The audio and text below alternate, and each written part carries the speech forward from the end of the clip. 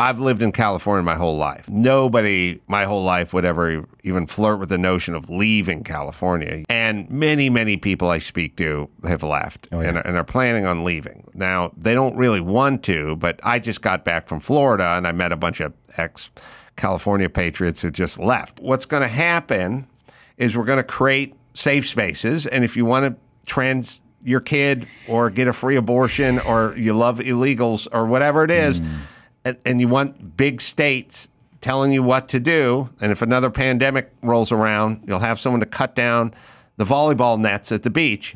If that's something that's attractive to you, and it is to a lot of Californians, they like being ruled. Yes. Newsom won by a landslide. If that's what's attractive to you, then you'll no longer be able to live in that environment. Then you are going to move to one of these other places. My prediction is eventually the blue cities and states are then going to need to be saved by the red states who are gainfully employed, because your guys' policies are so god-awful that they're not tenable. Well, political division's increasing following the mass exodus out of blue states, and it's amazing to watch this exodus. We were part of the exodus. We were unintentionally part of the exodus, but once we look back, we're like, we would have had to move anyways, because of what was happening in Los Angeles and California was getting so bad. We'd already moved from the center of the city in Studio City. We had to move outside of kind of the fringes of the city because we kept seeing drug addicts shooting up. There was a lot of thefts in cars that were having no consequences to them at all. There was even people who broke into the house that we had bought at one point, and LA was not equipped with our police force to do anything about that because the laws had changed so much, as well as the homeless crisis in our city. There was so much going on with homeless that was bringing trash and even a minor plague to the streets of LA. It's been unreported by mainstream media, where there's so much sickness that is in the homeless communities that's actually dangerous. Some of the stuff that we haven't seen around in a long time in America is living right there, like measles. Anyone? That's disgusting. Well, these pandemics and these problems that were happening there, along with the political turmoil, and where California was making it hard on, and is making it hard on, small business owners, and you're either going to be rich or poor to live there, it was really a crisis, not to mention immigration. Well, I know many other states are also experiencing the same thing. Please come back. There's a lot of people leaving a lot of states, blue states, and it's going to change some of the implications of the elections, not because more blue states will vote red, but it's actually when people move to states like Florida or like Texas, it causes them to actually have a change in their values as well, because they see things that work like a well-oiled machine to protect our freedoms, and they actually begin to buy into the culture of that, where there's a different kind of culture that's far left-wing in states like Minnesota or in California or in Florida. And so when you move there, you're fighting against something if you're a conservative, but also you get indoctrinated by something from a school level on. Well, let's look at these states real fast, and I'm going to weigh in on this. We have California. People are leaving. New York, Illinois, Pennsylvania, Massachusetts, Washington, Colorado, Indiana, and Michigan and Wisconsin. Then we have people arriving too. Now, I knew Texas and Florida. I knew North Carolina and South Carolina, but I didn't know Georgia, Tennessee. Nevada's a big one. I know a lot of the movie industry is moving there who are conservative. Maine, Delaware. So you have to realize that some of the blue states and blue cities have people who are saying, I'm going to go somewhere that's more of a haven for conservatives. They're moving to Delaware. Idaho, which has become a place where there's a lot of conservatives moving to, and a lot of people who are moving out of states like California or even Oregon. And part of Oregon is even trying to become part of Idaho. There's been some proposals on the dockets to actually separate the eastern side of Oregon because they don't feel like they identify with the rest of the state. We don't like your kind around here. And it's an actually larger portion landmass-wise. Well, some people are holding the ground in these states and believing as Christians they're called to be plugged in there, and they're there for a reason, just like people are holding the ground in many industries that are failing right now.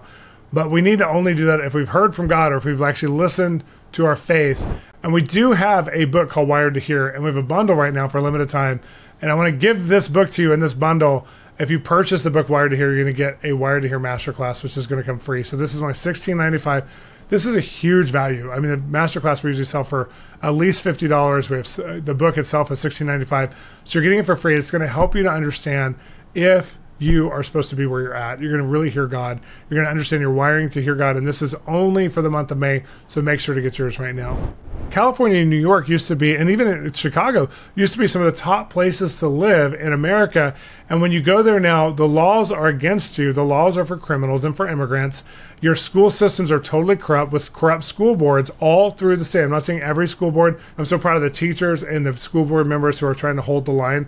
But the majority have bought into something. As a matter of fact, when I say that, that can sound extreme. But when you look at LA County, which I was a part of, the city of LA, they've had so much embezzling of funds in the school boards that now it's a known fact that there's over 20 years of embezzlement behind the school boards of LA County. Shocking. This is terrible. You see the same thing with the funds for roads. You see the same thing with the funds for small business ownership. It has become so corrupt. And so people are fleeing corruption. And there's some documentaries that have been made on different states. I like the one that was made for, I believe it was by Prager University, that was about leaving California. It's called Leaving California. They're making it hard for homeownership, even in certain states like California and New York. The property taxes are going up, but also insurance companies are moving out because they don't want to cover the insurance issues in states like California where there's fire issues. And so our fire insurance was, at a $3,500 rate a year. And when the year we were moving went to $16,000, and the people who were buying the house from us, it was going to go up to like $20,000+ because we were in a fire zone. Well, 1/3 of the state's in a fire zone. So this shows you that there's people who aren't regulating, and for the citizens of the state, there's a bunch of corrupt people in power, and this is going to cost a lot. Well, we're seeing even in New York with the lawfare happening against Donald Trump right now, where we're watching the Biden administration and some of the controlling figures in the Democrat Party who are coming against Donald Trump and have had basically like a pony show against Donald Trump in a lawsuit that just will not work. It's not going to completely do anything, but it has taken him out of running and for office for the last 4 weeks for being in those public spaces. But he came out for one day to do an impromptu rally in New Jersey, and it was on the beach of New Jersey. And it was really interesting to watch mainstream media report about this, because many people in mainstream media said, well, Donald Trump said 100,000 people gathered, but I didn't see more than 15,000. President Donald J. Trump. That was extraordinary. You have to understand, New Jersey, not a place that people think Republicans would ever compete, but the size of the crowd. Could President Biden get that crowd in the heart of New York or in the most Democrat state? Could he do it in California? The answer is no. And the other thing that we're hearing coming out of the White House itself is the White House is now saying President Biden needs to campaign less, talk less, because he gets in trouble while doing it. This is President Trump showing no matter what they throw at him, he's going to fight back. He's going to lead this nation on the issues they care most about. You could take the 10 worst presidents in the history of our country, add them up. The worst presidents, take them. Give me the 10 worst names. They haven't done the damage to our country that this total moron has done. Okay? He's a moron. When you look at the overhead picture, I don't know how many it is. It's more than 50,000. I don't know how many it is, but it's a lot more than the places where Biden's getting crickets. He's going to small little rooms that hold 20 to 35 people and doing his touring around places where there's not a crowd, because there's not a crowd who wants to come see Biden, and there's an added security to him because people are upset, and there's a lot of protests outside of Biden's rallies. And his rallies are not rallies. They're little community gatherings, little community forums that mayors get more than running for local office than a president of an active sitting president of the United States who's not getting that much attention. And as you know, I've come here from New York, where I'm being forced to endure a Biden show trial, all done by Biden. His latest rally in New Jersey drew a massive crowd. Officials estimate between 80 to 100,000 people packed onto the beach. The strategy, to turn his legal woes from a liability to an asset. In fact, I heard they were going to do a couple of other things, and they said from Washington, don't do it, please don't do it. We're indicting him into the White House. He's going to be indicted into the White House. They said, don't do it. If anything, the legal cases against Donald Trump have emboldened his base. And the reality is, while he continues to host rallies like this and pull big crowds, he's setting the pace for Joe Biden to match, as questions linger around the incumbent president's age and ability to serve another 4 years. Joe Biden is focusing his energy on private fundraisers, small, controlled campaign events, and lots of face time with the big unions. The pace of each election campaign will pick up every day, and Donald Trump is determined to show the court cases won't slow him down. Well, MSNBC just put out a new article as well, and they said new census numbers show Americans are ditching blue states for red states. This was just like a few months ago they put this out. And the U.S. Census Bureau data shows that more Americans are leaving Democrat-run states and moving to GOP states, with the South being the biggest winner, and I already went over that. Red states like Texas and Florida, we saw that. But the expansion of the South, the nation's most populous region, accounts for 87% of the nation's growth. In 2023, I'm one of those people. I moved to Dallas.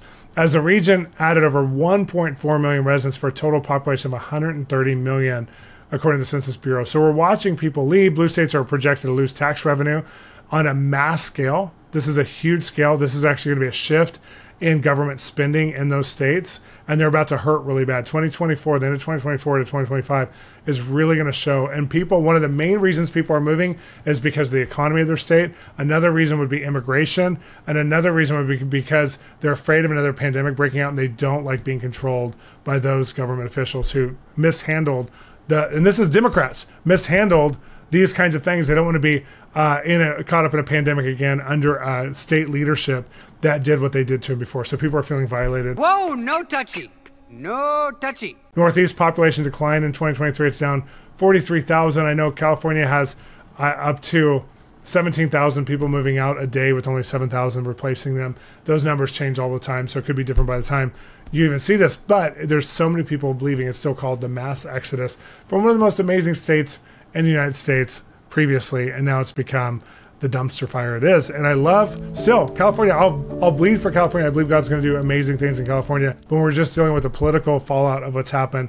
This should inform you a lot about what's happening in America, where people are leaving these places because Democrats have been given power to completely run states, and they're running them to the ground, and we're watching it. And we need a miracle in some of these states like New York and like California, where even certain mayors, like, you know, Mayor Eric Adams in New York constantly says, you know, the way we're handling the police forces, we got to change it because now we have criminals on the streets and it's not safe. And the way we're handling immigrants, we're not going to give them more hotels. And there's been protests against a Democrat Mayor Eric Adams, for how he's been more conservative or middle ground, and a lot of progressive left are saying, wait, who are you? Are you a Republican? And he's just being middle ground, but that's how progressive the progressive left is, and it's leading whole states, and it's leading whole states into the ground. Well, I want to hear what you think in the comments below. Make sure to leave your comment about what state you live in, and also what you hope will happen in this next election cycle for even the states that are around America, because I'm believing for a restoration of California's beauty.